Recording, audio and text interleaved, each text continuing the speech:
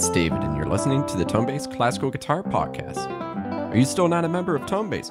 Well, head on over to tonebase.co and use the promo code podcast-3 to unlock hundreds of fantastic lessons. I've got Matt Greif on the show today. He is a member of the Los Angeles Guitar Quartet and a great solo performer as well. We had a great conversation back in Los Angeles on how he auditioned for LAGQ and was accepted into the ensemble, along with some really exciting projects the quartet has recently had, including commissions from none other than Pat Metheny, along with the great impressionistic composer you hear us talk about, Allan Willcocks. Also talked about some of his solo projects, both classical and jazz. And I've got a sample from a soon-to-be digitally released album. This is a wonderful piece by Milano. This is Fantasia number 30.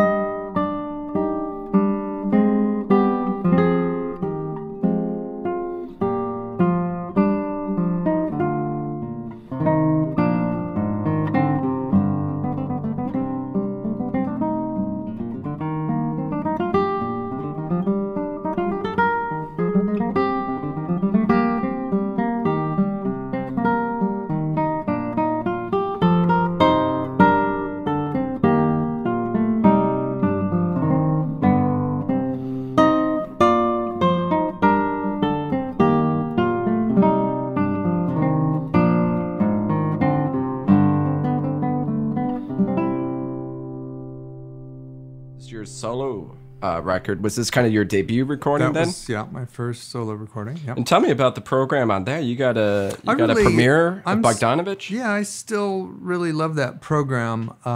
There's a lot of variety on there. It's kind of a jazz, or rather classical meets world and jazz music fusion. So there's a premiere of a Bogdanovic piece, and it's kind of, at the time, the Gypsy Kings, a Nouveau Flamenco group, were kind of big, and that was kind of in the air. And I was, playing a lot of nylon string, but improvising. So I said, Dusan, it'd be great to have something kind of in that realm, but whatever you feel is right for you. I want you to be you, but that might be one getting, idea to one path to go down. And so he came up with this brilliant idea of taking a Narvaez set of differencias, which are variations, and writing his own variations on that set of variations. So he calls it Diferencias Diferentes. Oh, okay. And so it's based on this Narvaez progression. There's little snippets of melody, but it's really the progression he takes and then does his own world fusion thing with it. And there's a little spot in the middle where he leaves open, so you can take an improvised solo or work something out if you want. So I did that. So that's a pretty cool piece. And then I did an Indian influence piece of his introduction and Pasacaya for the Golden Flower, I believe is what it's called. And then I did a solo version of a Miles Davis tune, Blue and Green, which goes through a few stylistic variations. And then probably the most unique thing on the CD are a set of spontaneous improvisations I did with Dusan.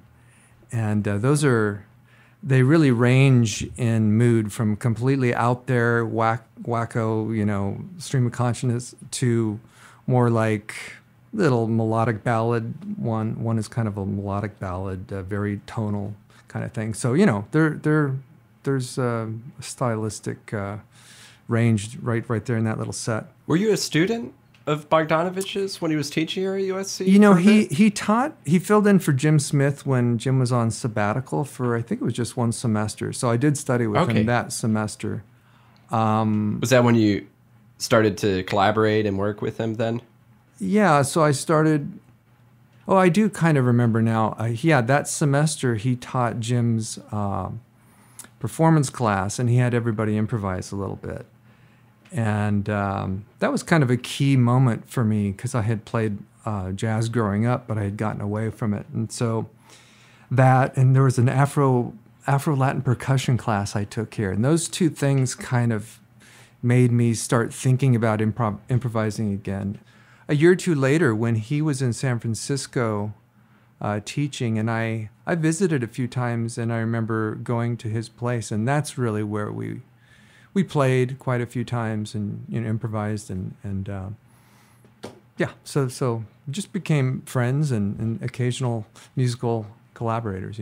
And so, did you start as a jazz guitarist then, or did you start with classical and No, when I jazz? when I was in school at first, meaning my bachelor's and master's degrees, I was 100% classical guitarist. I was, all in.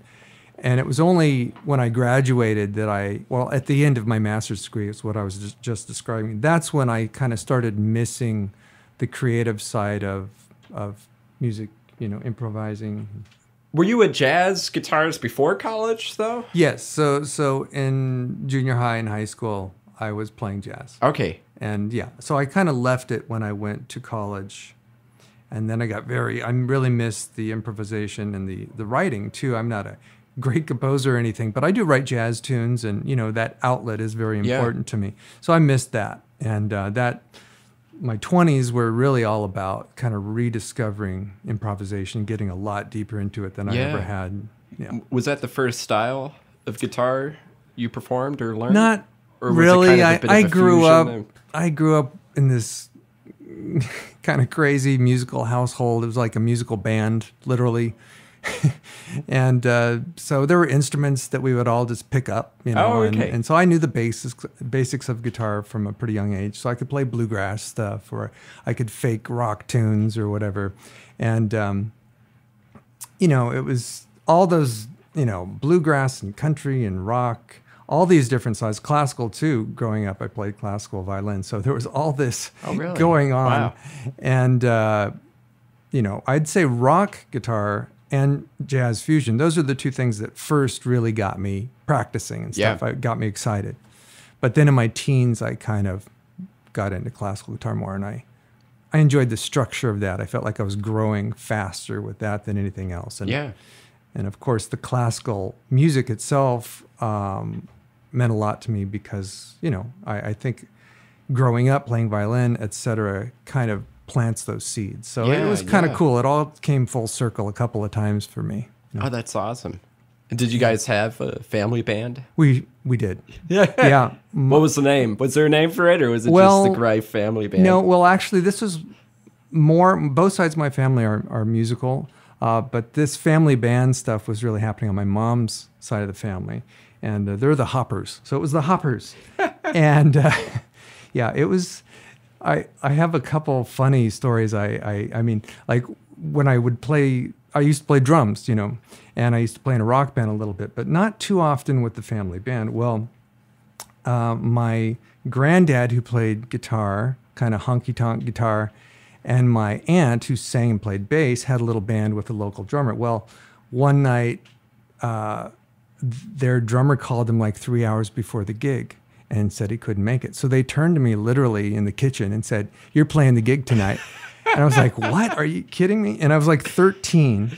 Wow. And no joke, my grandmother, she was just being silly, I'm sure, but she took like a little mascara brush and painted my peach fuzz black so that, if the cops walked in, they wouldn't take me out of there because I was underage, at the bar. Was at a bar? It was just... So that's great. There were a lot of weird, funny stories like that. Oh, that's so funny. I never had the opportunity to play with my family. I mean, my mom was a violinist a bit. We played some duos, but we never had a family band. But that sounds like a blast. So you went from that to kind of discovering the classical guitar and then rediscovering jazz. And that's what I find so unique about you as a player. You're a fantastic classical guitarist with great chops, and you're a fantastic jazz guitarist as well with great chops. And then your most recent CD, this other one I'm holding on to called Circle. This is an all jazz record of all your compositions, right? Or well, not all of, but just your compositions on the CD. Yeah, no, there's 3 or 4 covers on there. Like there's a Sting tune actually. Oh, the Message in a Bottle. Message in a Bottle, okay. And there's 2 or 3 jazz standards or like post bop type standards. Like there's Footprints by Wayne Shorter, for instance, and a few of mine. Yeah, that's actually not that new a CD, right? It's like 14 years old. Oh, but newer than the other one, though. But yeah, it's certainly, it documents a little period where I was playing a lot of jazz fusion pretty intensely. I mean, and it's often. a trio, you on guitar, and then you have the bassist from Chick Corea's band. He played for a while with Chick Corea, really, and a lot of other people. He's an amazing bass player, Rick Fiorabracci. Yeah. How did you meet him? That must have been a blast I met him to play because with him. When I was in my 20s and I was really kind of, like I said, exploring jazz, I was playing a lot professionally up in Santa Barbara where I lived. And I met him on a gig that we were both hired for. It was like a jazz big band gig. And he was just a monster bass player and could read and, had chops and the whole deal. And it's not always easy to find somebody that's that competent. And also he was just really a good guy and, very enthusiastic about certain things I was enthusiastic about, same kind of music we had in common. So anyway, after that, I played, lots and lots of gigs up there, just my own trios or whatever in jazz clubs. And I hired him a lot, so we ended up playing all the time. And oh, that's so cool. so I just thought he'd be great for that CD. Yeah. So when are you getting Chick Corea on the next CD? No. That would be great. Yeah, that would be good fun. idea. Good idea. So I guess it was after these CDs came out that you joined the quartet. And right. What year was that? 2006. 2006. The predecessor in the seat you were sitting in was Andy York, and being very fluent in jazz as well. Right. So. Yeah, I think, when Andy announced he was going to leave, they were looking for somebody that had a similar skill set, somebody that could play non-classical music, somebody that could improvise when needed, and interested in different styles of music. And so, they invited a certain, I don't know how many people they invited, maybe 12 people or whatever, to audition. And I was just, that was just kind of me. I was doing both jazz and classical. I was playing actually in the Faya Trio at that time. So I was back into classical guitar really heavily, as well as keeping up my jazz stuff. So, I was just on the list, and then I worked my butt off on the audition. I really wanted that gig. Yeah. Man. Oh, I really wanted it. Paid off for sure. Well, what was the audition process like for that? Was it just a rehearsal with new repertoire, basically? What they would do is there were 2 or 3 rounds, and I think the first couple of rounds they would send all of us auditioners or auditionees the music a week ahead of time or so, and then we'd have a little rehearsal with them. Yeah. And then at the very end, it was over quite a long period of time, like 3 months. Really? Yeah. Wow. And so at the very end, when they had whittled it down, there was a solo audition. And really? Yeah. Wow. And so that was it. You know, it was such a quick story, but at the time it like Yeah. went on forever. You know, it was like So it was 3 months Yeah, from the for how many times did you rehearse with them before the solo aspect of the I think it audition? was 2. I could be wrong, but I think it was 2 rounds, and I think they then went off to Europe on tour where they were auditioning other people. Oh, and really? I think Wow. that's why there was the long Yeah. wait. You know, it was, I think all of us that had auditioned at first were just like, "What's going on?" I When just is it?" want to know. Yeah, yeah. Do you remember what you played in the solo round? Yeah, I played part of PFA. Okay. Yeah. Cool. Yeah. And since then, you've recorded how many CDs now with the quartet? 3, 4? I think it's probably hard to keep 3. track. No, it's not that many, but I think it's 3. There's the Brazil record, and then we did the concerto record called Interchange, and then New Renaissance a few years ago. Yeah. And you guys have just recently recorded a couple new, really phenomenal suites that you guys commissioned. The Pat Metheny Road to the Sun. Right. And the Tillman Hopstock / Allan Willcocks suite. Right. Yeah. Well, tell me, how did the Pat Metheny start? How did that whole project come about? That must have been exciting for you, especially as a jazz guitarist. Yeah. Oh, he was absolutely on my top 3, guitarists, musicians, influences of all time. He was a huge hero of mine. Is a huge hero of mine. And but it was really Scott that made the contact. Scott played on the same festival as Pat did in Montana. Is that the crown of the guitar? The Crown of the Continent, I think they call it. Okay, gotcha. That's right. And Scott played a solo concert, and Pat attended. And Pat was apparently knocked out, and just congratulated Scott. Saw him the next day or something, and they got to talking. And Yeah. I think Scott jokingly said, "Well, hey, would you ever consider writing something for Guitar Quartet or something like that?" And I think they both just kind of chuckled. But Scott kept in touch with him, and I think what was going to happen is a couple years later, the quartet was going to be playing the same festival again as Pat. And so we had made some contacts just exploring, hey, could this really happen? This would be great. We're going to be in Montana. Maybe we could just talk about it or whatever. So he came to our concert and listened really carefully. You could tell he was walking around, and he came up to us at intermission, or maybe it was just after the concert. But, he had obviously really drunk in everything that he had heard, and he was into it. He just said, "Yeah, I want to make this happen." And Wow. so we were all just pinching ourselves. It's like, oh, this is just too amazing. And so that was the beginning. And then it just, over the next year or two, it was just a lot of communication about details, and logistics and this kind of thing. But it's quite a piece of music, right? It's like 28 minutes long, And six movements. And the funny thing is that it was originally supposed to be like an 8-minute, 1 movement piece or something. But he really took it seriously, really took it to heart. He told us that it really meant a lot to him because, he was putting notes down on the page. He doesn't traditionally do that. He usually writes charts out, and he plays with amazing musicians who they all bring it alive together. But this was something, I think, this is going to be for posterity, and he really cared, about putting it down just right for himself.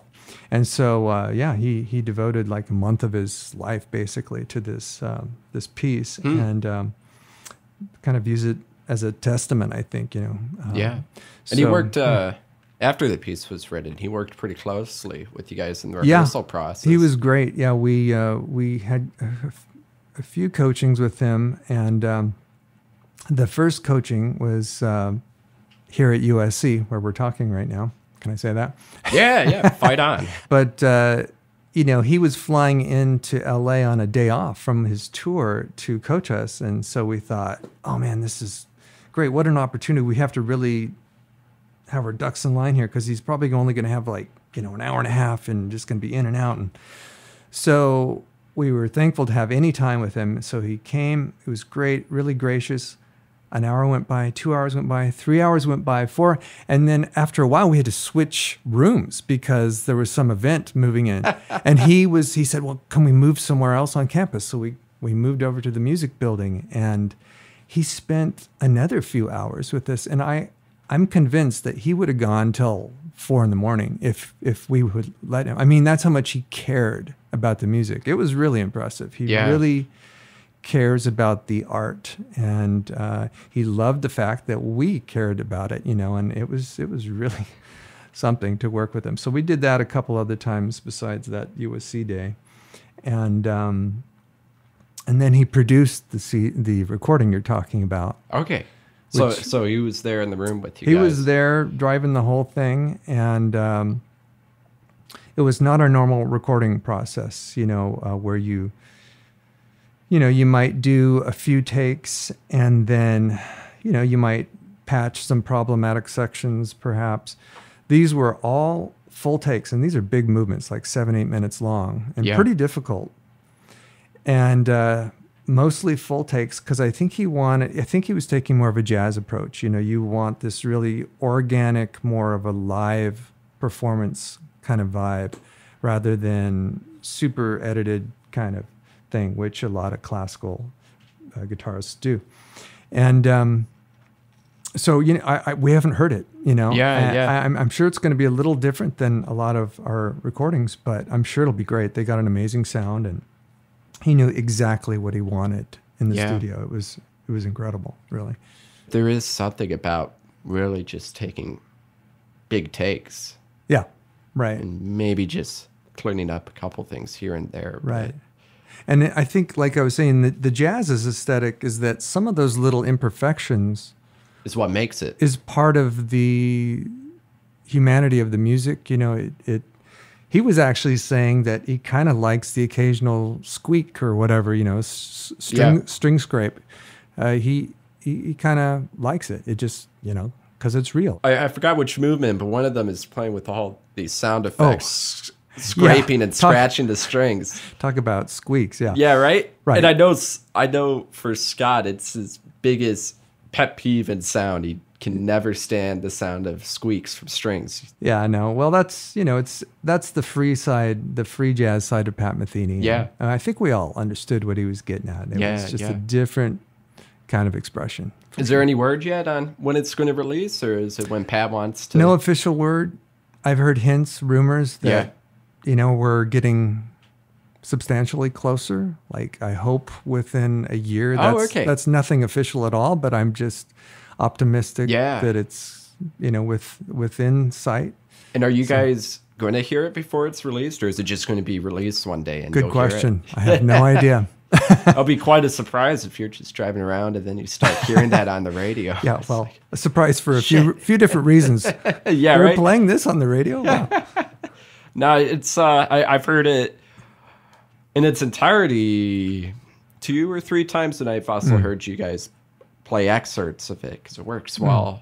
I mean, obviously, it's best as a whole sweep, but several of the movements in isolation works well in a concert setting as well. It's really a phenomenal piece, and hence the title. It really is a journey. It is for sure. It's a gem of the repertoire. And is it published? No. Do you know if Pat wants to do that? I know he wants to eventually, for sure. Yeah. But first we got to get the recording out, I guess. Exactly. Yeah. I think that's first. Yeah. And then if we have any listeners who don't know about Allan Willcocks, Tilman Hopstock is an amazing German guitarist, one of my idols. But he doesn't tour as much in the U.S. And I saw him play at GFA in Fullerton. I think it was 2013. I had no idea who he was. And I went to his concert, and it just absolutely blew me away. I remember I was there too. It was amazing. And that was the concert when he announced that he is Allan Willcocks. But basically, he was releasing these quote-unquote editions of this amazing impressionistic music for solo guitar written by this British composer, Allan Willcocks. And, it's amazing repertoire, impressionism, and it's a tragedy that we don't have any of that repertoire on solo guitar, because the guitar can create such mystic and magical timbres. Yep. And for maybe it was obvious from the start for some people, but for years, people weren't sure, was it actually this totally forgotten lost composer, Allan Willcocks, or was it Tillman? It ended up just being Tillman. And Right. it was a good prank. I like those types of pranks. I wish more people did those. But Well, it was for a good reason. it was anyway, for a right? good reason. I mean, he had a fake Wikipedia page for Allan Willcocks, which got taken down. But so he was doing that for quite a bit. He did the 12 Etudes, preludes, and preludes. sketches. Yeah. Yeah. Really amazing pieces. And then it's amazing. He keeps writing because he died in 1930 or something. But Right. but he recently wrote a great piece for the quartet. What's the name of that work again? So Suite Transcendent. And this is another multi-movement work. Right. Really nice piece. And that's recently released on his label. Mm-hmm. I think we're going to also include that on our next CD. So, but yeah, that's a really effective, substantial piece. Yeah. Yeah. As I said, that style of music works wonderfully on the guitar. And I just love Debussy arrangements for guitar. But on solo guitar, it always sounds a bit of a struggle just because of the complex harmonies and not being written for the guitar. But hearing this style of repertoire actually written for the guitar, it just... Right. It blooms It amazingly. does. It's effective, although I don't think it's super easy. He Oh, really yeah. makes use of Yeah. a lot of harmonics, which are some are really tricky to pull off. I mean, Yeah. we're talking really those highest partials. It's not the typical harmonics always that you use. So yeah, they're a little tricky, Yeah. but worth it. Is intonation a problem? With those It different was a partials? little. We did, instead of doing some of the natural harmonics, which would be slightly out of tune with some other parts of a chord, say, we made those natural with his approval. Yeah. So yeah, that does produce some issues. Yeah.